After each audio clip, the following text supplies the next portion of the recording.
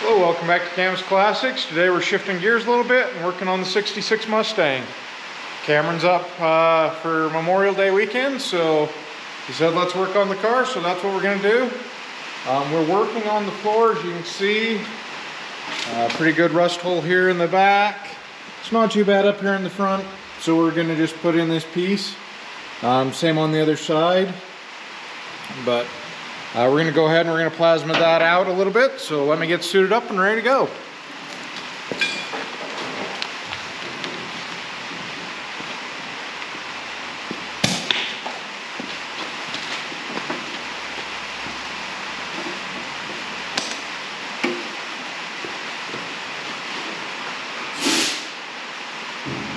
So what we're going to do, we're just going to make a rough cut just so we can see what we got to deal with here. So we're just going to cut out a big piece and we'll see what we got.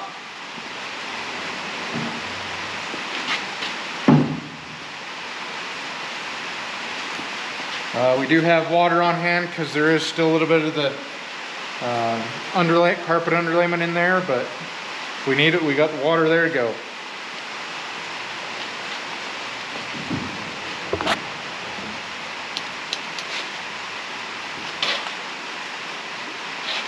Helps if we power it on.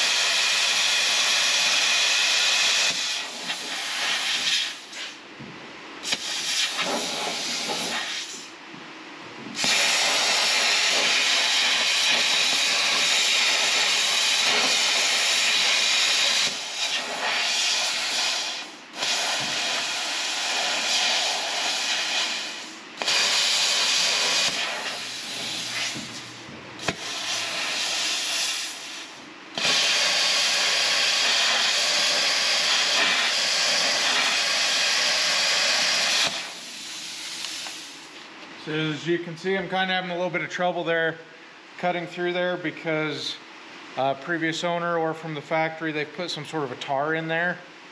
And when it hits that, you just kind of have to go really slow as it melts the tar, then melts the metal.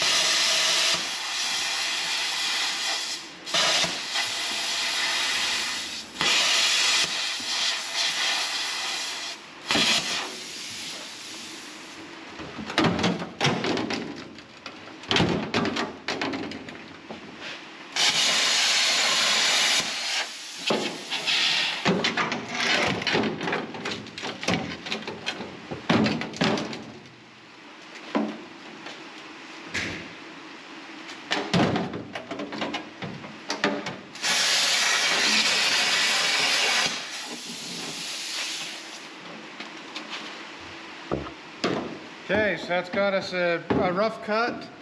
So now we can see what we got as we work here. We'll probably end up cutting it with a cut-off wheel, so we get a nice clean place to weld our new floor part in.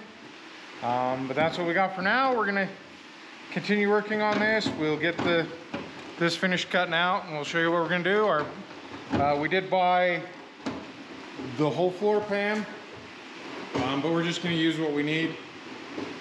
Sometimes when you're buying this stuff, it's cheaper to buy like the whole floor pan instead of the 3, 4, 5 pieces that you need. So that's what we did. We'll just cut that up into what we need and put it in the car. See you in a little bit. Okay, we're back. We got this all cut out. As you can see, just to explain, Mustangs are unibody cars, meaning they do not have a frame. So this is the end of the front frame. The back frame sits below the seat, but there is this piece that rides on it that we're going to catch with the floor. And we have our piece here that's going to go in, and we've got it all fitted, ready to go. So we'll put it in, and then we'll be ready to start welding.